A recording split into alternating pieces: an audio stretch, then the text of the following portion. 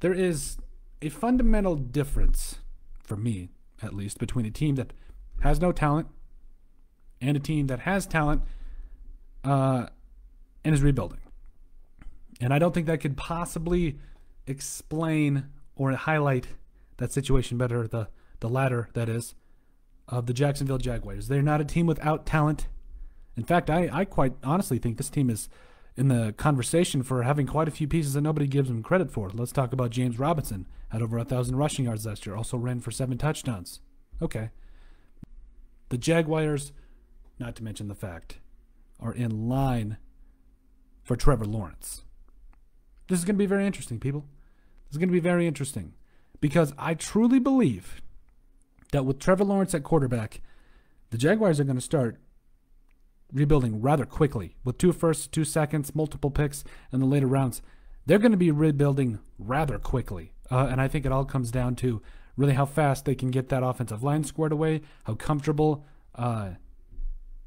that really a rookie quarterback in Trevor Lawrence can become rather quickly. Because if he gets he gets comfortable rather quickly, they're going to start rebuilding rather quickly. And when I say rebuilding, it's not like the Jaguars were one of the more talented teams, but they have got some dudes on this team. We talk about Laviska Shenault, who, by the way, I think is a better and more polished version of Cordero Patterson. Had to say it. I'm sorry. I think, especially when he was coming out in the NFL draft, Patterson was. I believe it was 2014, 2015, doesn't matter. But when you consider the fact that as a wide receiving core that's got some guys, Laviska Shenault, I can't remember if it was DJ Chark or Keelan Cole left, but I mean, still having DJ Chark, still having another second-round pick, Chris Conley, I believe is still there. Tyler Eifert is a respectable tight end. But from top to bottom, this entire Jaguars team is not only respectable, they are, in my mind, in the next 2 to 3 years, a dark horse contending team because of the fact of how fast they are going. They are going to rebuild. We talked about their defense too. Miles Jack is one of the best outside linebackers in the NFL. Joe Sherbert, 140 tackles last year. Really don't need to say anything else. You talk about Josh Jones. This just top to bottom. If this Jaguars team can also get some pressure on the inside. We talk about Dwayne Smoot, who led the team with 5.5 sacks last year. Okay, that's fine. But they had no edge presence, and it's been a long time since the Jaguars have had any edge presence to speak of that really makes them relevant. So if they can do a couple things.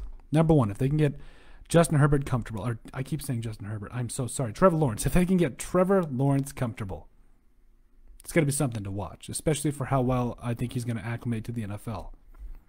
And I hear the haters. I hate him. Oh, he only won 1 national title at Clemson. Okay. Oh, well, he didn't really come into himself as the dominating force that he is. Oh, yes, he did.